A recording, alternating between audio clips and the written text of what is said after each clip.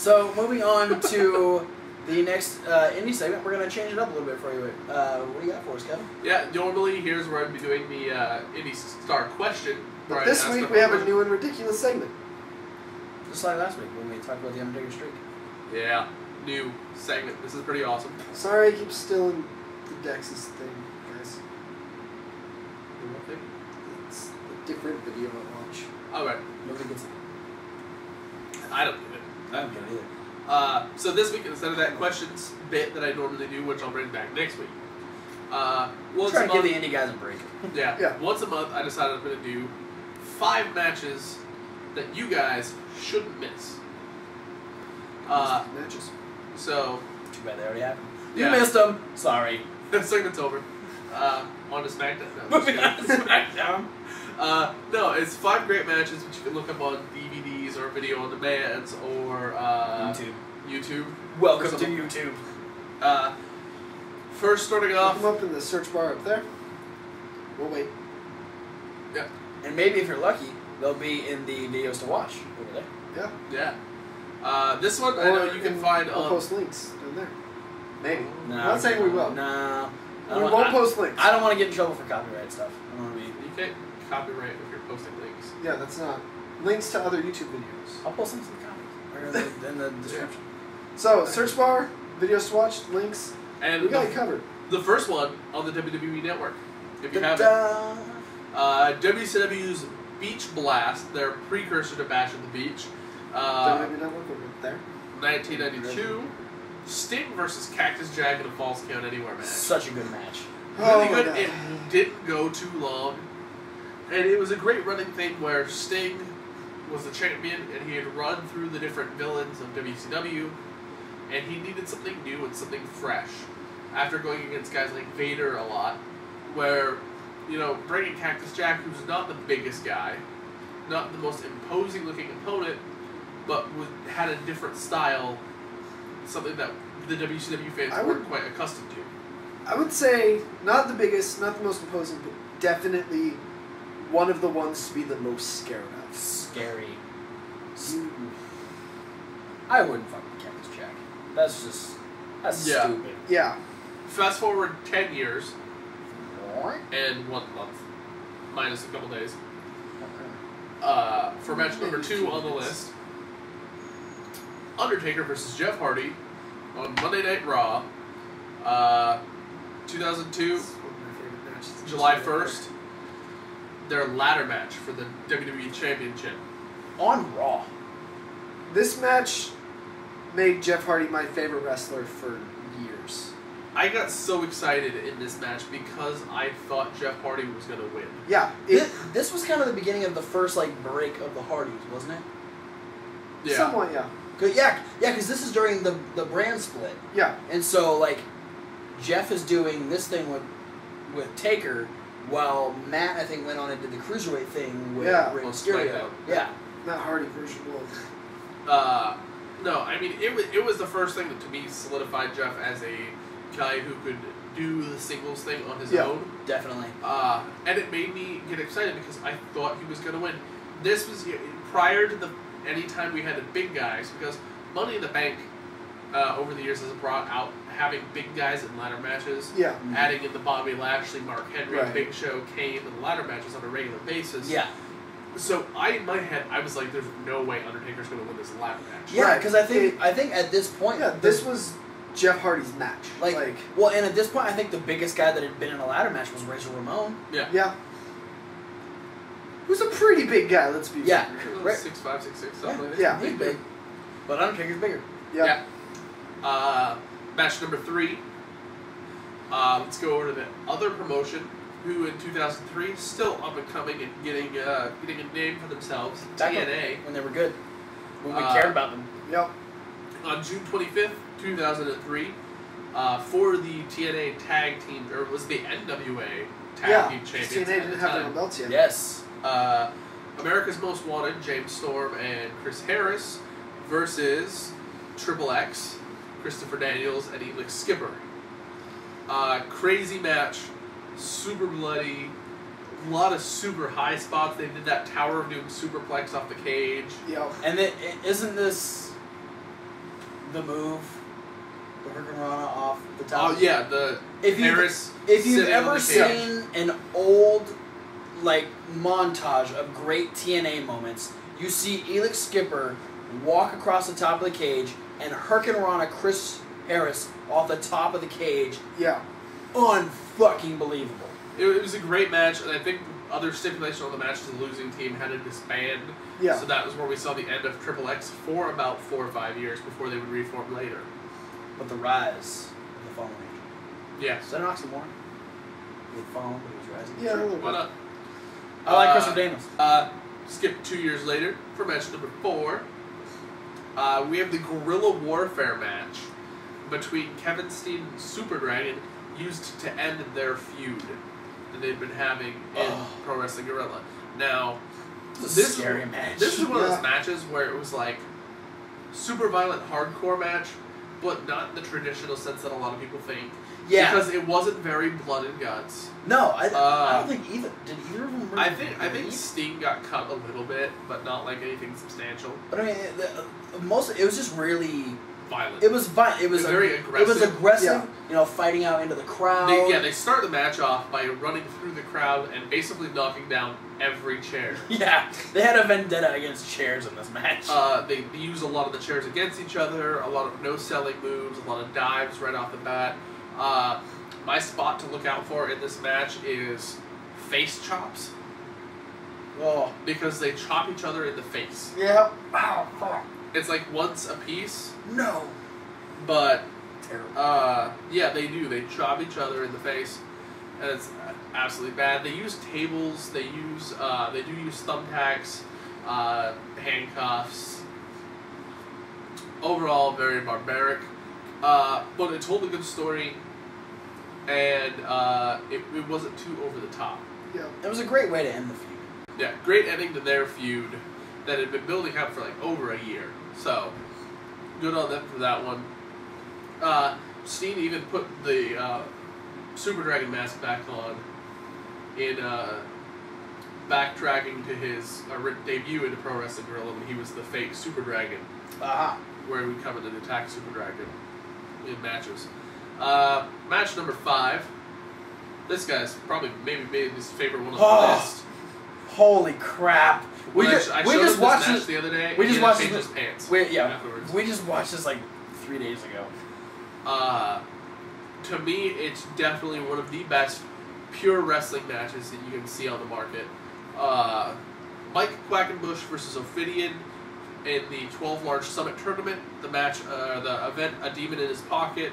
5/25/11 is the date. You can find it. I think maybe Smart Mark Video sells the DVD. They might already have it out on VOD. If they don't, they'll have it out soon because they're trying to process all their videos to video on demand now. Just buy the show. Yeah. One way or another. For this match alone. Mike Quackenbush versus Ophidian. Oh, just look at it this way. You get this amazing match and some other matches. Yeah. Which none of the matches on the show are bad. No. We watched the whole show. We watched the whole event. A lot of good matches. But this... and it wasn't the main event. No. And that's the thing. Like, the main event was Kingston and... fuck, what was it? It was just Kingston. Eddie Kingston. Came out was the main event. Eddie Kingston versus Kofi Kingston. Yeah. The main event was Kingston. It's Kingston. In Kingstown. The Kingstown fight. Eddie Kingston, who usually always delivers a great match in Chikara, could not top this. Yeah, I mean... Not a chance. There are a lot of really, really great Chikara matches. I have my lists in my head. Best by people, best superstars matches. In my opinion, Ophidian's best singles match in his entire career. He was able to hold his own against Mike Quackenbush. Yeah, in a hold-for-hold style match. So good. Made him look amazing, despite the losing the match. He might have lost the match, but holy God, if he didn't win respect, God is holy. If he didn't win respect in that match, Yeah, so basically, it's just so good. I put that one in my top 5 Chikara matches. That is all that time. is my Chikara dream match right there. The fact that I didn't know it happened until I watched it the other day, my mind was blown. Yeah, it was great. There was lots of suspense.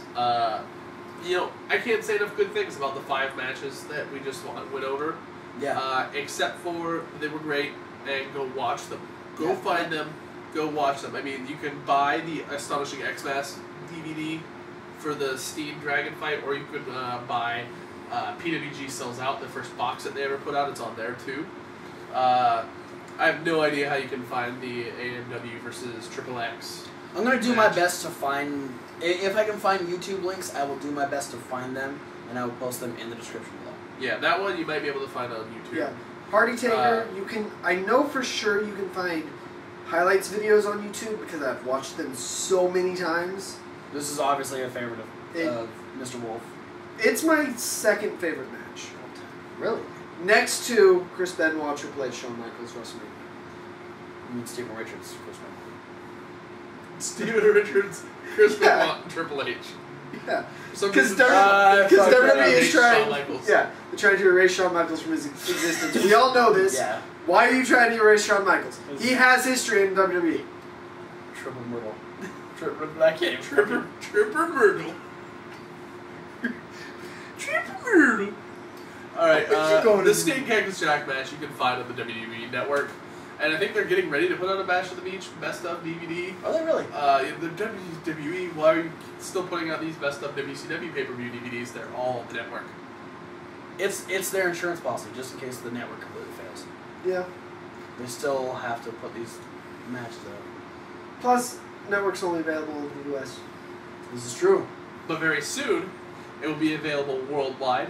WWE has just sent out invitations for beta testers for the international WWE Network, available to only the first 2,000 people who accept, which I bet I've accepted by now. Probably. Yeah. And speaking of other international WWE news, their tour in Japan last weekend, they announced the signing of Japanese star Kenta, which was done by Triple H and Hulk Hogan. I know you've been excited for this. You know, along with Roderick Strong and Kevin Steen, all 3 of them will be coming into WWE pretty soon. So NXT is about to get a lot more and exciting. Prince Devitt. And Prince Devitt, yeah. NXT just went Super Saiyan. Yeah.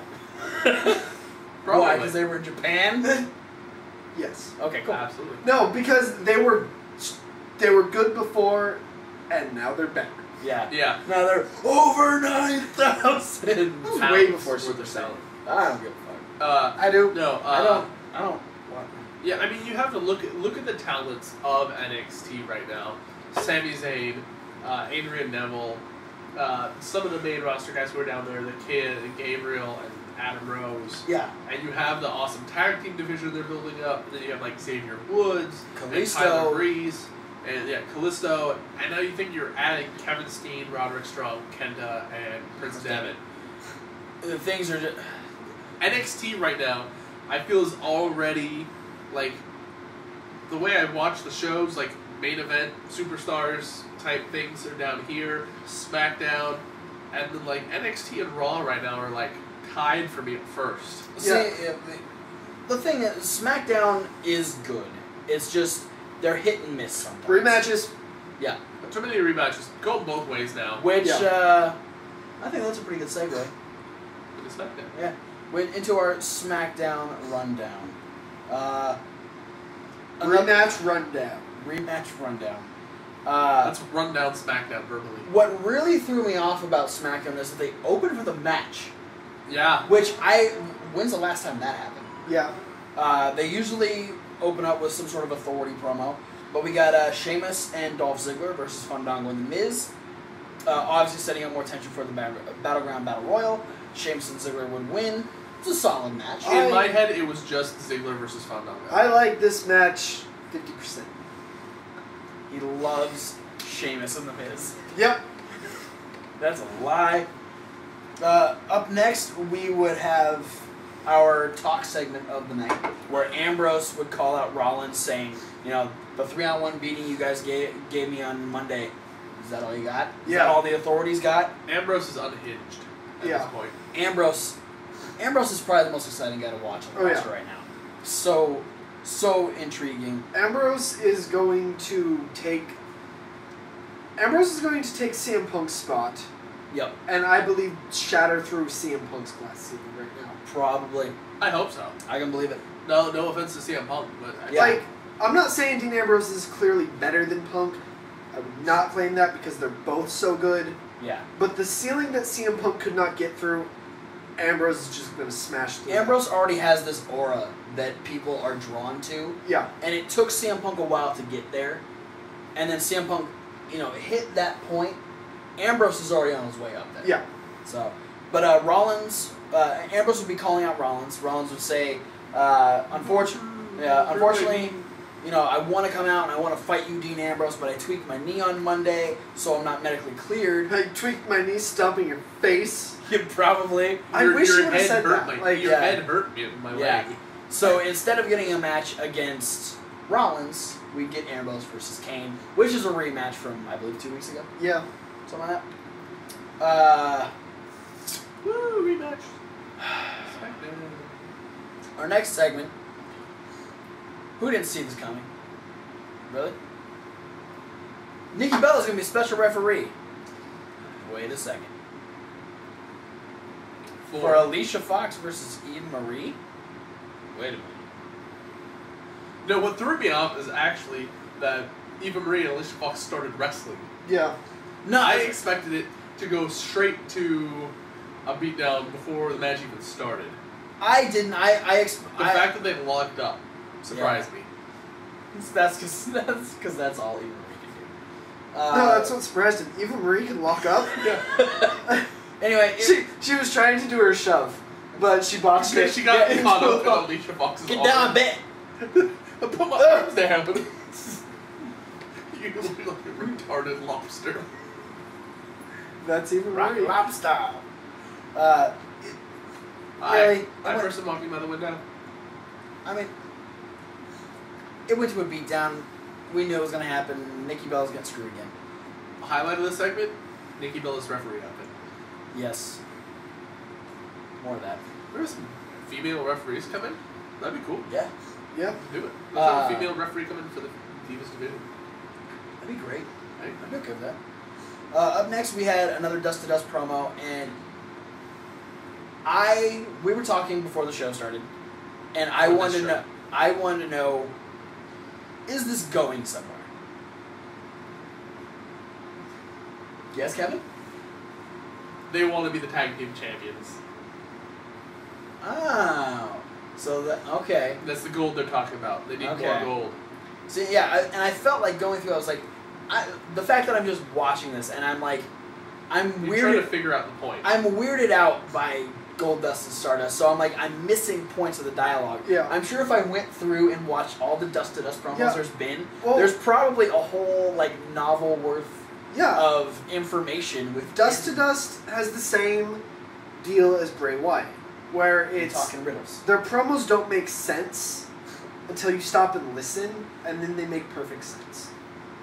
Yeah. Like once you rearrange all the words and figure it out, okay, it makes perfect sense. Yeah, and it fits into what I think I predicted it sometime in the last few weeks.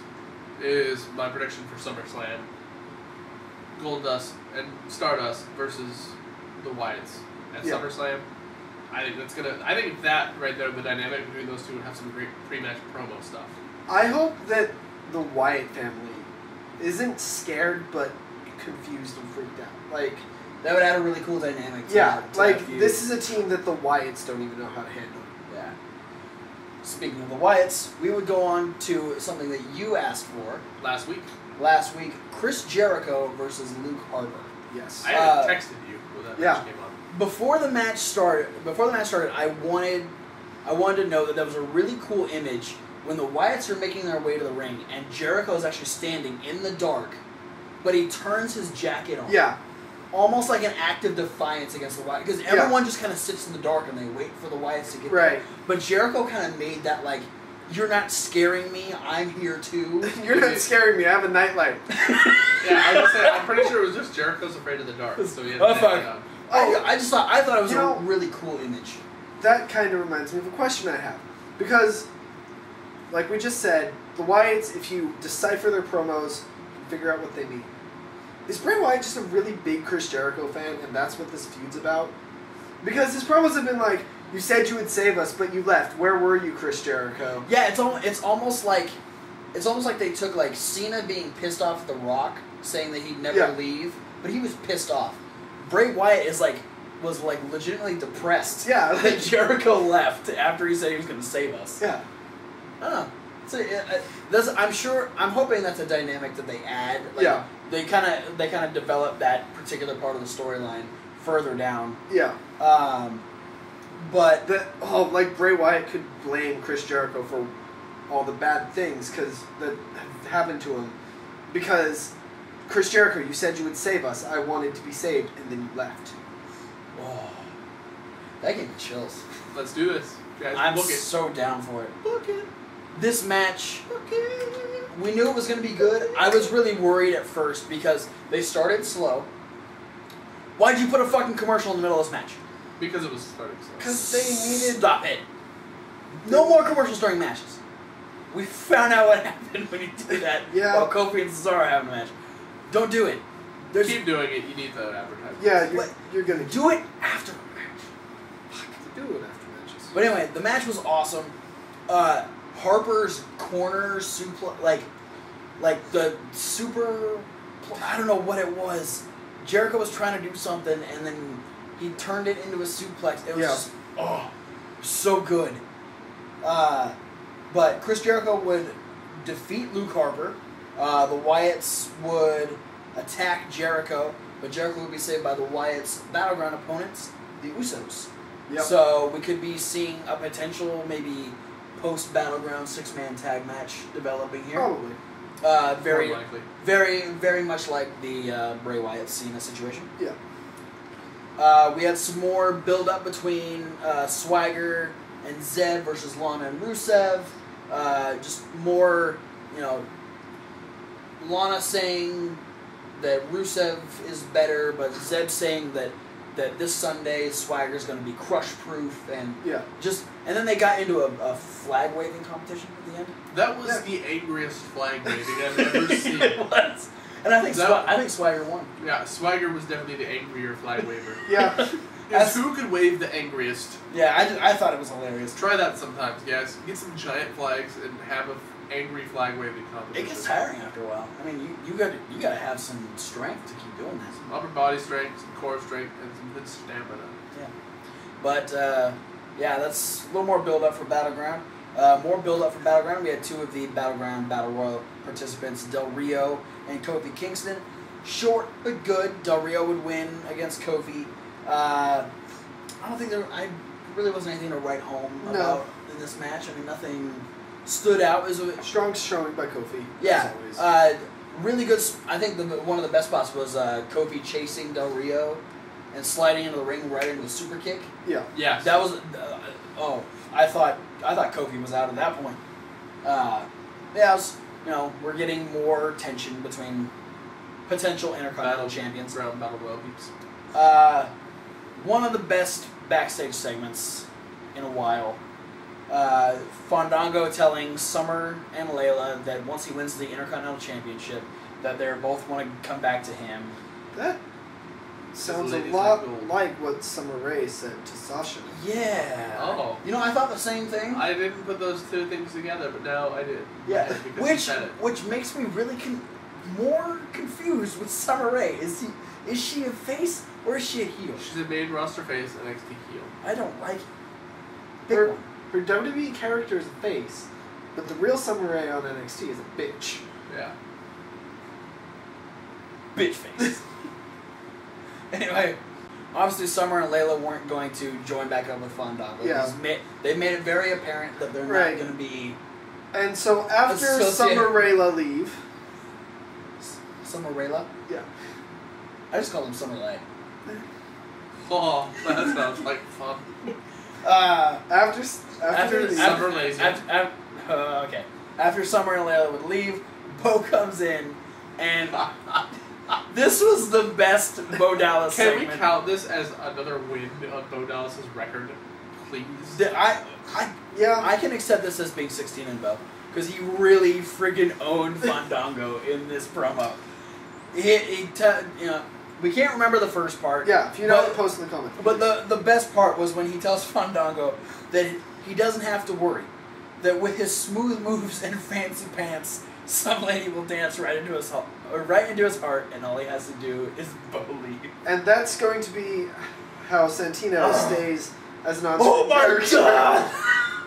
No! His sister really is going just to come back Santina. and dance into Fandango's life. Is it bad that I kind of want that to happen? A little bit. That'd be hilarious. I'm so on board with that storyline. It's not even funny. Stop glaring at me. No, it'd be hilarious. Yeah. But I speaking digress. of Summer Light, they would go on to a tag team match against a team that I've dubbed as PJ. He said it first. He did not. On the video. Yeah. My word. My notes. I wrote these last night. There's video evidence of me saying it first. Fuck yourself. That's on episode 100. Shit, I'm jumping the gun. So, PJ would defeat Summerlay in a really good match. Probably the best match on SmackDown, in my opinion. I thought that this had some of the best action that we hadn't seen. Yeah. We haven't seen this particular combination of divas, which is great. Yeah. And I'm all four loving- are really talented. Yeah, all four are really, really solid wrestlers. AJ would blind tag for the win, and Paige is not happy. Yeah, I thought Paige was going to Paige is staring AJ down, and AJ realizes what she did. She reaches the hand out. She's hoping for a Give her the handshake. puppy dog face. And then they hug. It was cute. Yeah. Then they hug, and it's all good. That puppy dog face got Is that seen- not the most adorable tag team ever? Yeah. Paige and AJ? Come on. It's the same look that got CM Punk to propose to her. Yeah. AJ just knows what she's doing. Yeah. I think it's going to evolve into more than just a friendship. Yes. Moving on, we'd have a backstage segment where Kane would tell Rollins to not get any ideas about cashing in this Sunday at Battleground. I don't think Rollins is going to take Kane's warning into consideration, but I don't think he's going to be able to, though. no, I'm not suspecting a cash in at all. I don't even think there's going to be a cash-in attempt. No? He's wrestling Dean Ambrose.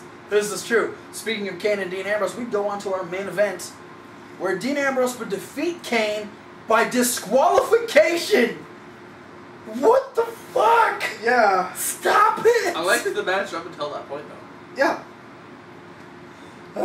It was a good